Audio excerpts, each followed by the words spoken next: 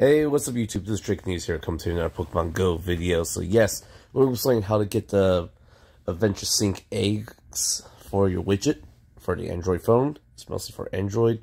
I think for iOS it's kind of the same way. So basically you gotta go to your main home phone setting from right here.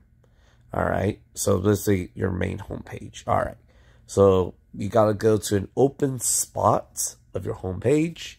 In this case, I like to put all my Pokemon stuff all in the same aisle.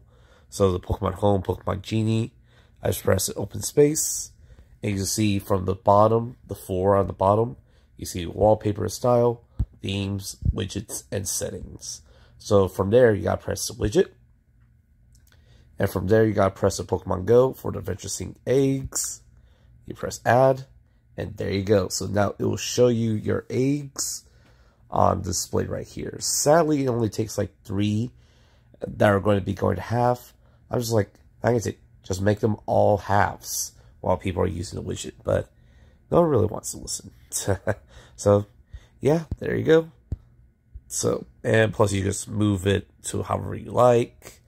I'm just going to put it right here on my main home page, so that way I can see it anytime.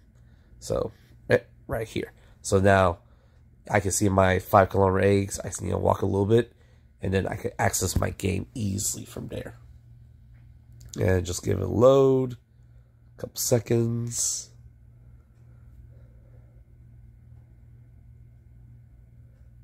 And there you go. Shows you your eggs automatically and all the catches around. Alrighty.